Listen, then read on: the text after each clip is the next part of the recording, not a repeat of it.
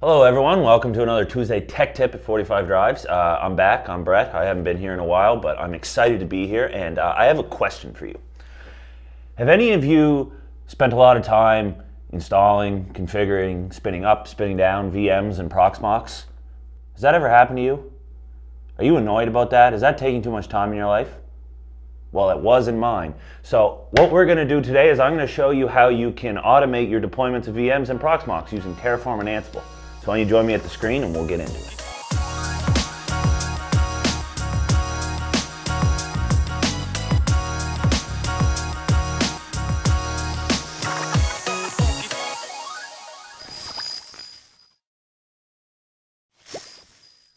Okay, Ansible, Terraform, Proxmox demo. Before we get started, need a coffee. What are we doing, right? So what we're going to go through today is, well, a demo on how you can use Terraform to deploy a bunch of VMs and then automate that with Ansible and all on Proxmox. So really all these tools, free. As always, we love our open source software. But today, we are going to, we're going to hop on the screen here. We're going to take a look through VS Code. We're going to look at the playbooks that we're going to use. These playbooks will be available on our 45 Drives GitHub.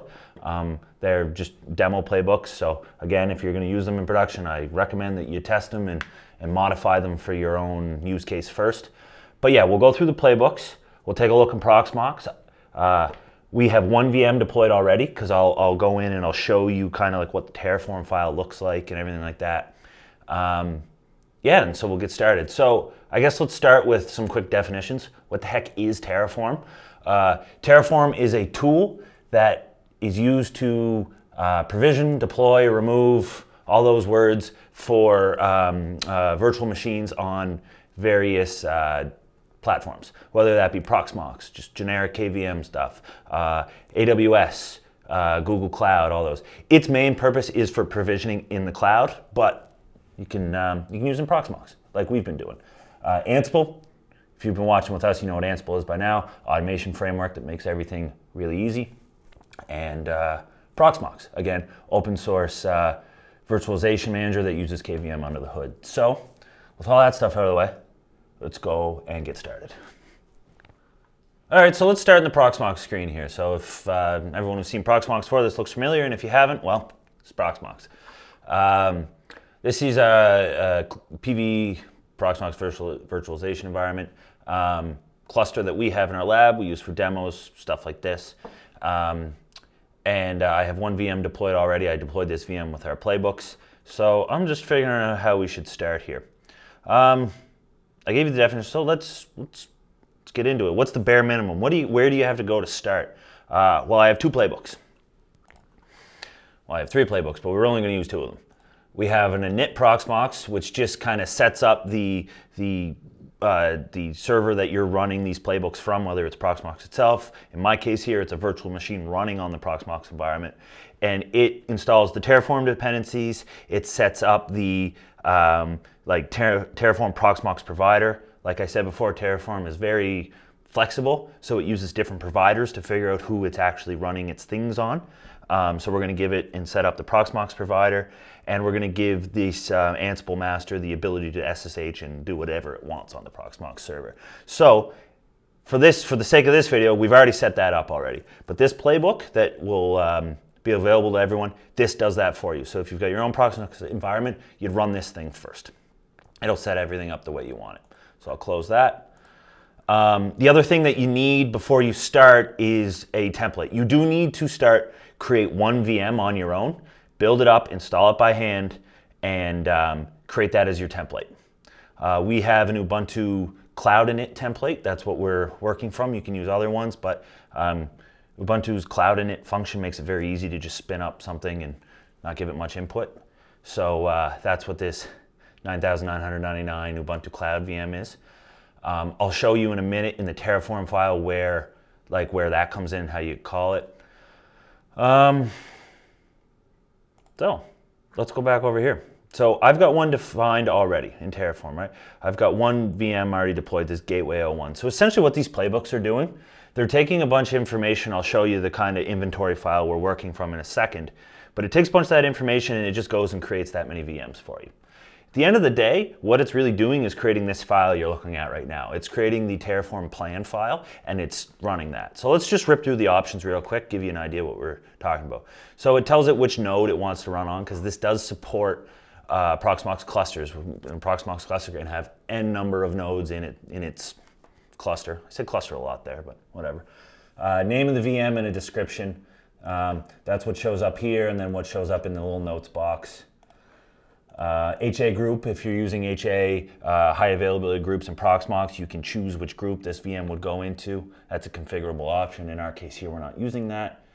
On boot tells it to start. When you started up Proxmox, or if you rebooted the node, make sure the VM gets started right away. But here's what I was talking about with the template. This clone equals. You would just need to tell Terraform plan which clone it wants to work from, and it'll grab that and create copies of it. You want it to be a full clone. I don't want it to be linked to the parent, just in case I have to delete that parent and make a new one. I don't want to lose all the VMs attached to it. The guest agent, if that's going to be on. The size of the VM. So how many cores and how much memory. So while we're here, let me jump to another file. I'm going to hit keep open on this. Let's jump over to all.yaml. So that's what's all defined here. All this information is what gets grabbed and thrown into here. So this is the size of the VM, 2 gigs memory, 2 cores, disk size, which disk storage on Proxmox to use. In our case, we have it back to RBD images, surprise, surprise, it's F. And a username password for this VM that you want. Like I said before, we don't have any HA groups, but you can define that if you're there. Back to the Terraform file. It uses the default networking in Proxmox, creates itself a disk, learns what kind of OS type it is, and then this is how networking is set. These variables are set down here when you define a VM. You notice we said gateways here because how we've been using this is in one particular situation, might be different for others. And then SSH keys, so you can get in from this system manager, the Ansible master. So that's a general overview of what the Terraform plan looks like. I know I went through that very quick. If you want to check the Terraform docs, there's a lot more information there. But the point of this is this gets dynamically generated. This file here now, the all.yaml file, our group vars for the playbooks, this is where we're going to define what matters to us. We don't have to go in underneath, because remember, that's the beauty of Ansible. We just want to change key little parameters and let it do the rest. So really where that comes in is down here, this gateway specification. So remember I said I had one deployed already. This is it here. It's present, it's got the IP, and that was that Terraform file we were just looking at. So I guess the next thing to do is let's deploy another one. So in this case, I'm going to call it Gateway 2, just give it a generic comment. This is the IP information I want that VM to have, and its state is present. 3 states are available. If you leave present, whenever you run the deploy playbook, it'll always create it. If it's already there, it'll just leave it there. If you put absent, there's another playbook we have called remove gateway, which will literally just delete the VM. It'll be gone. If you put stopped, it just stops the VM. That might work for some people. Feel free to change it. For our purposes, that was what we were looking for. We're kind of doing VMs as close to stateless containers as we could. Anyway, spare you the gory details there.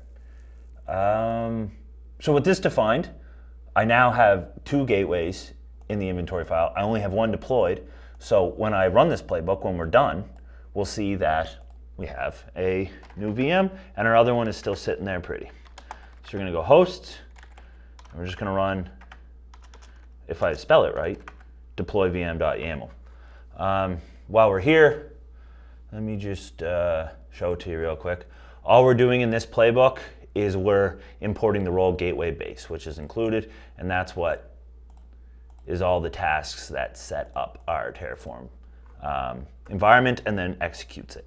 So essentially, writes the plan, says apply the plan. A lot of words for something simple there. So let's run it. So check to see if the plan exists, makes SSH keys, rips through all very quickly. See how everything was already deployed already, so it skipped the first one, and now it's on to the second one. So it'll sit at Terraform apply for a little bit here, because what it's actually doing is it's grabbing that VM. Actually, why don't I show you? So we're back at the Proxmox screen here.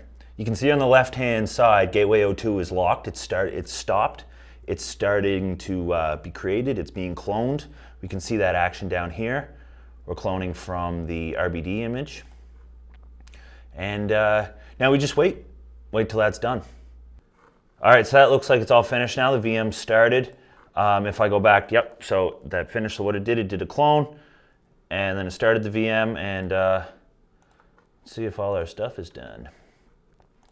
So it'd be Ubuntu. I think I gave it password as the password, super secure. Yep, there's our first boot, and everything's in. So you could update, you could use this, but whatever you had pre-configured on this template that you're using, you've now got a copy of that VM. So obviously someone might be at home being like, that's not faster, it took you more time, it'd be easier to just left click and hit clone. True, but if you had hundreds of these things to do, this would be really nice, because they all get done in parallel. So, haha, right back at you, to the imaginary person who's chirping me. But yeah, that's it. That's how you can deploy. If you're interested, remember how I said you could remove them this way too. So let's get rid of that same one we just created. You'd go into your inventory file. You wouldn't delete or anything. You just put the state as absent. It's not here anymore. And we use the remove gateway playbook, and it correctly tells you, are you sure you want to do this? And I said, yep, yes I do. Make it go away. This one, luckily, is much quicker because it just says, deletes it. As you notice on the, I don't know if you caught it on the side here, but the, no, never mind, I was going to make a point, but I was wrong. I think I'm just seeing things, guys, don't mind me. No, there, it went that time, where it actually deleted the plan file. So at this point, it's like, it's as if I never deployed that thing. If I put it back to present, it'll come back. If I leave this in state absent, run that deploy playbook again, it'll just get skipped. And if I go back to Proxmox, see it's gone now too. So that's a quick overview. Now, by no means is that like super useful out of the box. It's more of an idea, a demo, to show you what you can do with Terraform, Ansible, and Proxmox. We're using it in a couple different projects around here, so I wouldn't be surprised if you hear more from us about that. But with that, I think we're done. So that's it. That's the demo of deploying VMs with Ansible and Terraform. So no more clicking clone, and making VMs and moving them around. So why don't you run that playbook, I'll grab a coffee, tell the boss you're working. So we'll catch you next week.